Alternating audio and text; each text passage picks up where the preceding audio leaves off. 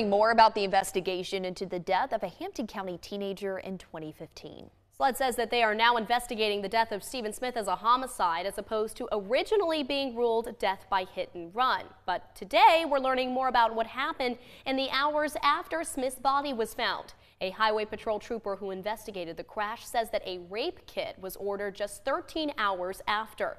That came in an exclusive interview with News Nation. Troopers say it's extremely rare. When it comes to traffic accidents, never. This was the very first time. I did not have an understanding of why it was being ordered. We were not notified until later that it had been ordered. So, no, I have no answers for you to why they would order a rape kit for what would be suspected as a hit and run, which it wasn't, but I would never understand that. The Murdaugh family was mentioned more than 40 times in investigative reports, and Smith was a classmate of Buster Murdaugh, but no suspects have ever been named. Smith's death investigation was reopened after information was obtained during the investigations into the murders of Paul and Maggie Murdaugh.